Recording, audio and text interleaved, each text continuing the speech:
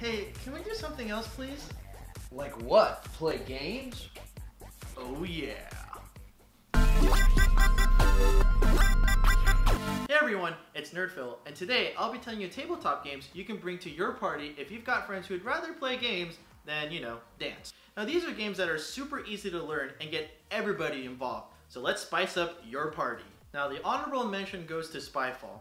Now Spyfall is a game you can actually just play with your phone by going to spyfall.crabhat.com. Now this is a game of a lot of bluffs with a nice twist to it. So the game is pretty simple. Everybody has a role and a location. There's also one spy who doesn't know any idea of what the location is, and he doesn't have a role besides being the spy. Now each person will get to ask another person in the circle a question, and basically the person gets to answer however they want. You keep this process going until the end of 8 minutes, where the group has to unanimously decide who the spy is. The group wins if they figure out who the spy is and the spy cannot figure out what the location is. And of course the spy wins if he does figure out the location at any point in the game. Number 5, Werewolf. Oh!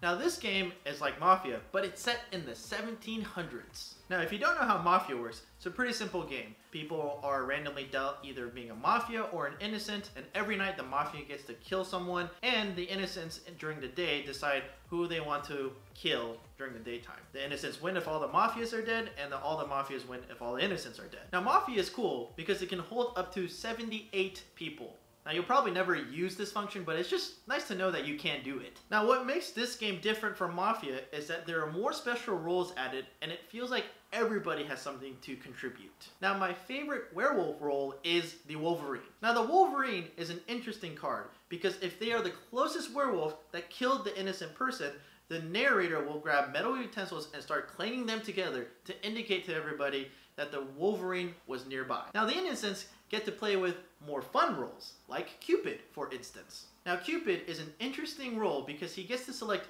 2 players at the beginning of the game to be lovers. If one lover dies, the other lover will die of immediate heartbreak. Oh no! Now of course, this is a bad thing if you're on the same team because you lose 2 people on the same team in one fell swoop. But what is super interesting is that if one person is a werewolf and one person is an innocent, they get a new goal and try to kill everybody off because, nobody's going to accept that a werewolf and an innocent person get to fall in love because it's the 1700s. But really, the best rule is the drunk. Hey, who called me? Now the drunk's rule is super simple. He doesn't get to know his real role until the 3rd night, so really changes the game a lot. Number 4, Exploding Kittens. Now with a game like this, you know you're gonna have some dynamic shenanigans. Now this game is very similar to Uno, except you're encouraged to be a lot more aggressive to your opponents. The goal of the game is super simple. Be the last one standing, which means don't draw the exploding kitten. You can avoid drawing the exploding kitten by skipping your turn, forcing your opponent to draw more cards, stealing your opponent's cards, or just shuffling the deck for the heck of it. Now you start with what's called a diffuse card, so you get a free life even if you draw the exploding kitten first. Here's the catch. Once you draw the exploding kitten and you have a diffuse card, you get to put the exploding kitten back anywhere you want in the deck. Number 3, Codenames. Now this is a game of clues in making sure you get all your secret agents before the other team does. Now there will be a random assortment of 25 cards that have one word.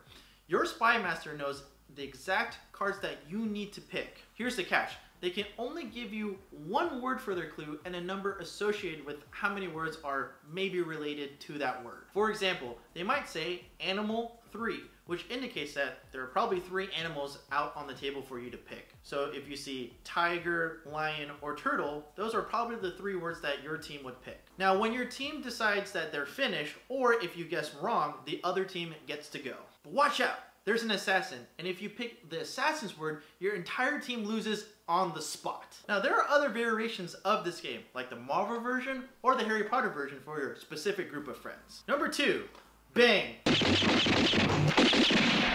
Now this game is also like Mafia, but yeehaw! It's in the Wild West! Now in this game, there are 3 different roles. You've got the sheriff and deputies, you've got the outlaws, and then you've got the renegade.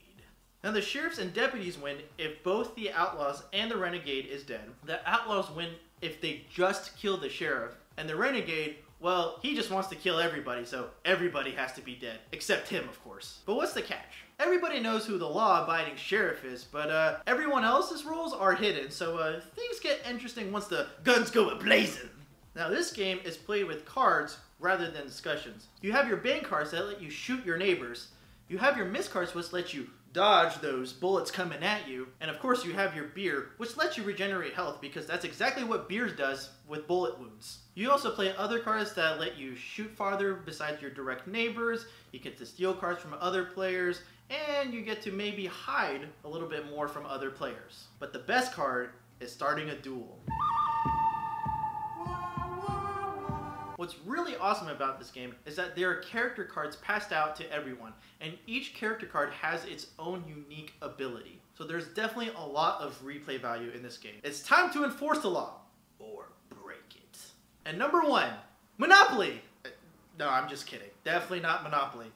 No, not a good game at all. No. But for reals, it's Resistance. Now Resistance is about dismantling an evil government, or maintaining the evil government. Now Resistance is a game of lies, deceptions, and most importantly, ruining friendships. Yeah, this game ruins friendship a lot harder than Mario Party, if you can believe that. Now the goal of the game is pretty simple. Make sure your team wins 3 out of the 5 rounds. On one team you have the Resistance. No, not that Resistance. Different one. And then you have your spies. Now one person in a group will decide between 3 to 5 people, depending what round you're in, to go on a mission. Now if the majority of the players agree that this is a safe team, and they approve of them going on the mission, they will go on the mission. If the team is approved to go on the mission, each player of that team will secretly put in a success or fail card. Now Resistance can only play success cards because of course they want to win. It only takes 1 fail to fail the entire mission, unless otherwise stated. Now this game really takes a turn when everybody starts screaming at each other that you're the spy, no you're the spy, no you're the spy. Now this is the best variation of your Mafia game, but just be prepared to lose your friendships or at least a little bit of trust between your friends. What's great about these games is that they're super light and super easy to carry with you to your party. Party hard and party smart. So what are the casual tabletop games that you guys bring to the party? Comment, like, and subscribe and let me know. I'll see you next time for your NerdPhil.